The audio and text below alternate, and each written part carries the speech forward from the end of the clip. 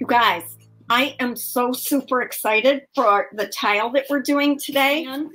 So we're using this paper right here, and this is called Black Patchwork by Decoupaged Queen. And I actually rotated it this way to pick my section of paper.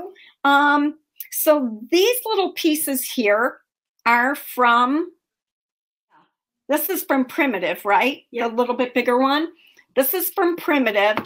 These are from Acanthus, as are these little critters right here.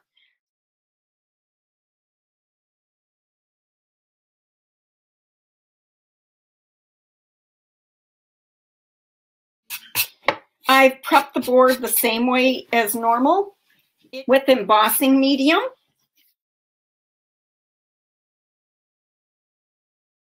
So this is the section that I'm using, you guys, and I cut it smack dab from the middle side. So here is my clear liquid patina.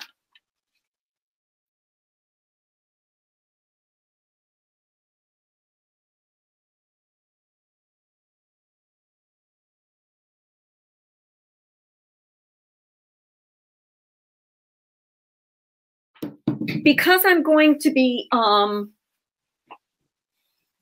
painting the pieces right on here, I have to make sure that this is sealed well, so I'm going to be able to pull back. So I'm going to go ahead and use my big top right now.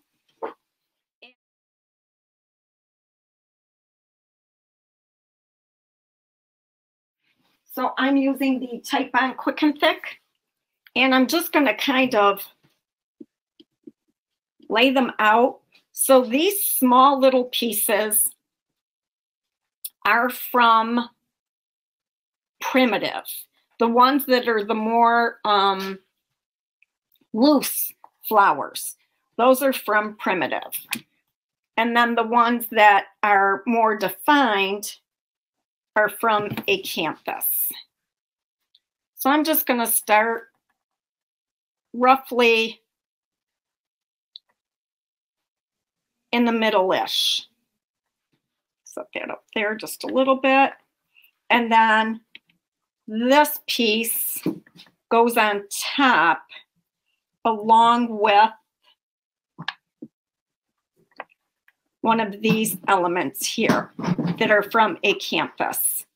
Now, because these are somewhat dry, it could break on me, and I'm like totally okay with that. So I'm just looking for placement right now.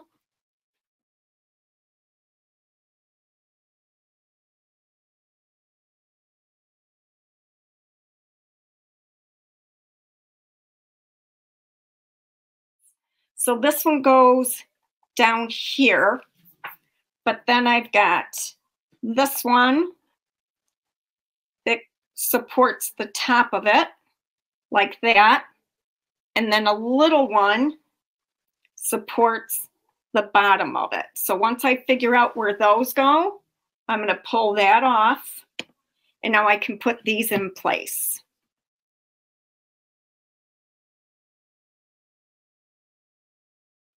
And then that can go right there. So that's going to get supported by the other molds. Let me think. And then this little guy goes about right there. So let's see, it goes into this part. It's quite the puzzle, but I spent a lot of time laying it out.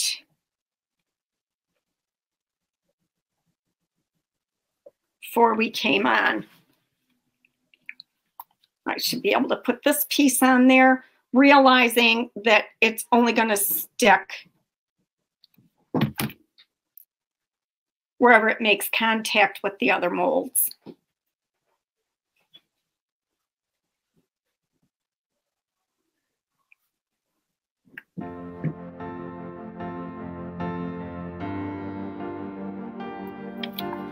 Okay, so here's this one.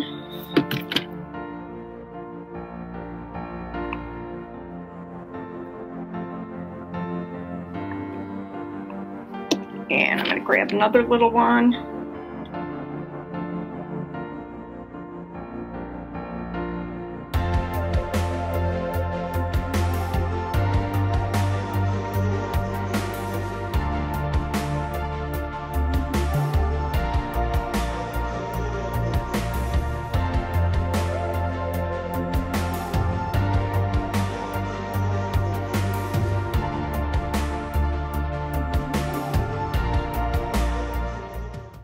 The only other thing I could do is peel this off like I just did. Put this in here. And then put that. Let's see. Wait, I lie. Hold on. Put that in there. And put this up top. Let's see what I think of that.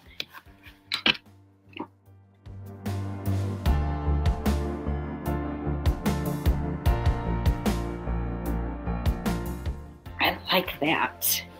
Thanks. So the sandy blonde, I'm going to get a little bit more contrast for my crinoline.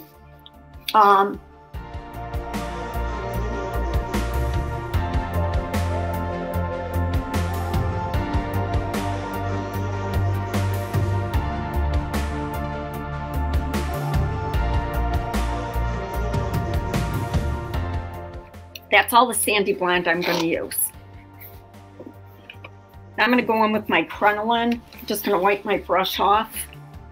And I'm just focusing on the tops.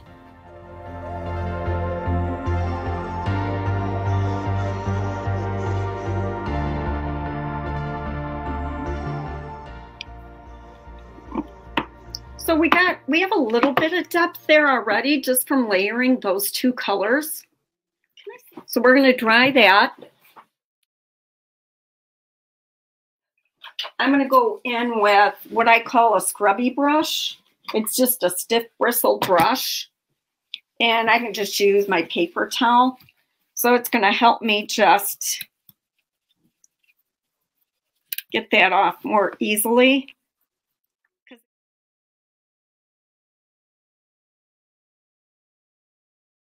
Basically just sealing the whole thing again.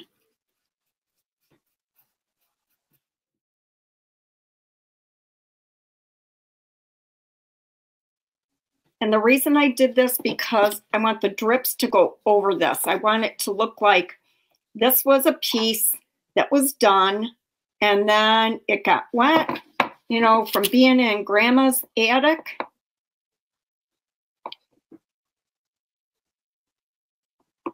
And rusted. You could certainly make an argument for bringing this black paint up into the piece a little bit more. Okay, we're going to dry that.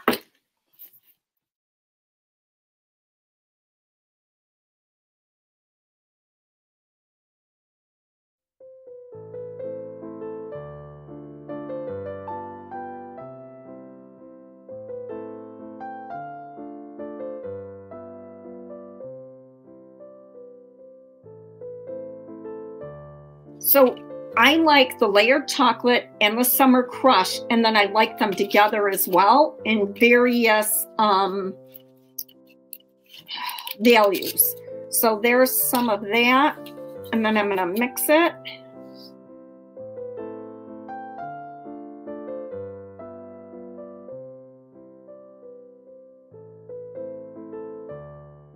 So the first thing I'm going to do, that same brush, I got the layered chocolate. I'm going to just hit part of this. And then I'm going to go into the summer crush. Maybe I'll get more in there.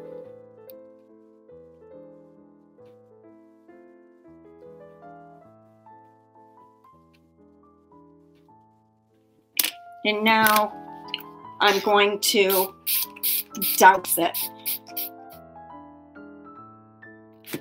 And it's really smart to have a paper towel or something down there.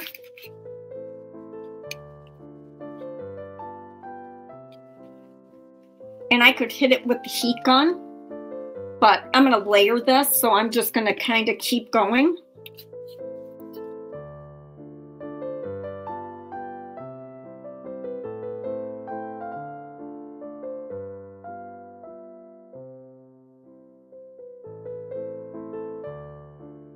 So just give you an idea of where I'm at.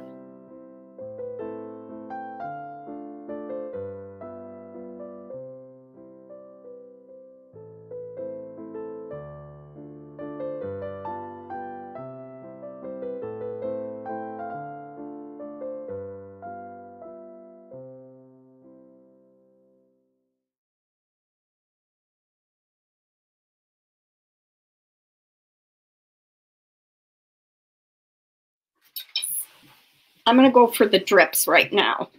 So I'm going to stick my palette in more of just the Summer Crush. And I'm going to focus on from those tendril looking things. All right, so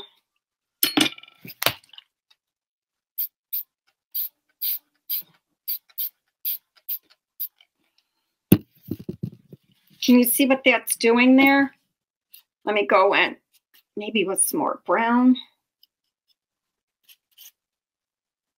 While it's still wet. And I'm kind of just messing with it a little bit. Getting some of that off.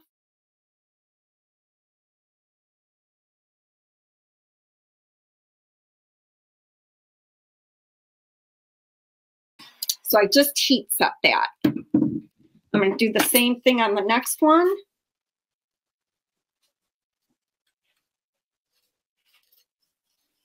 And sometimes if you flip this over, it's actually easier.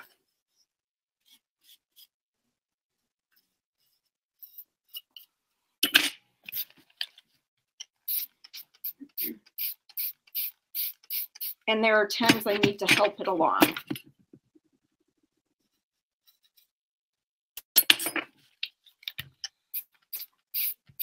Can I see this okay, Pam? Mm-hmm.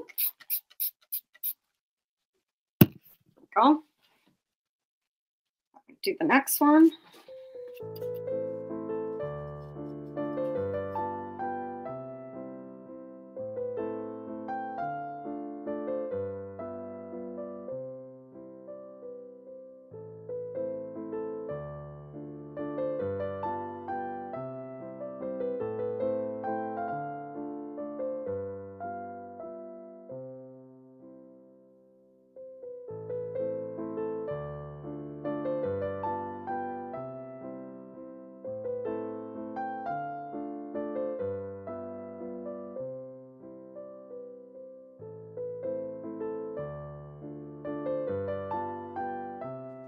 Okay, now I'm going to go in just off the base of some of those flowers. Easier with a brush. What brush was I just using? Use this one. So I'm going to go in with a brush.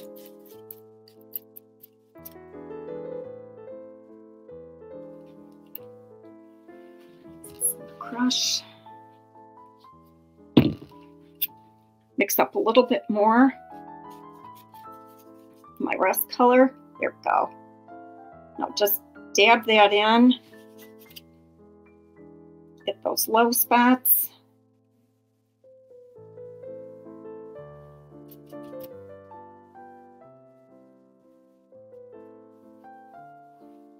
Okay, and now douse that.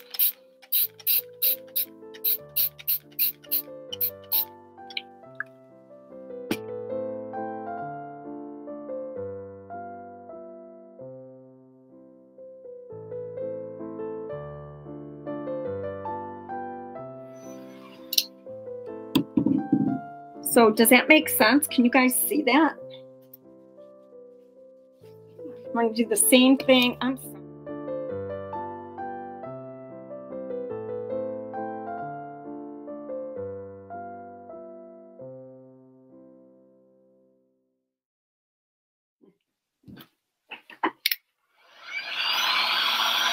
now I'm getting some puddling around that edge. which is saving me from having to go in and do it deliberately. I take a little bit of Crinoline, and I'm going to see about if I want to dry brush the tops of these. Oh yeah. So I'm literally just hitting the edges of this stuff.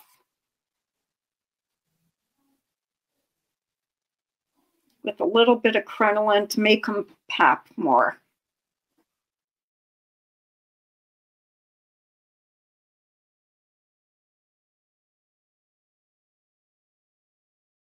We just got them just to pop off of there a little bit.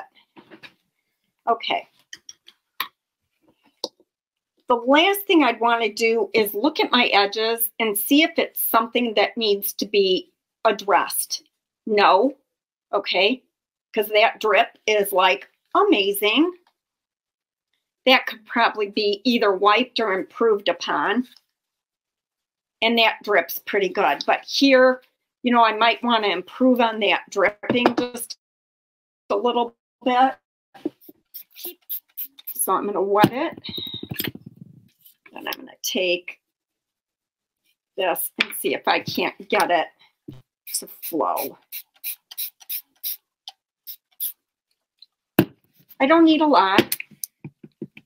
Just like the suggestion of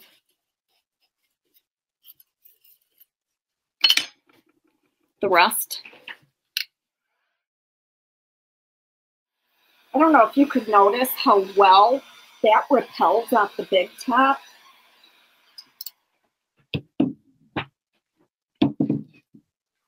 So that looks good. This side probably needs to be done.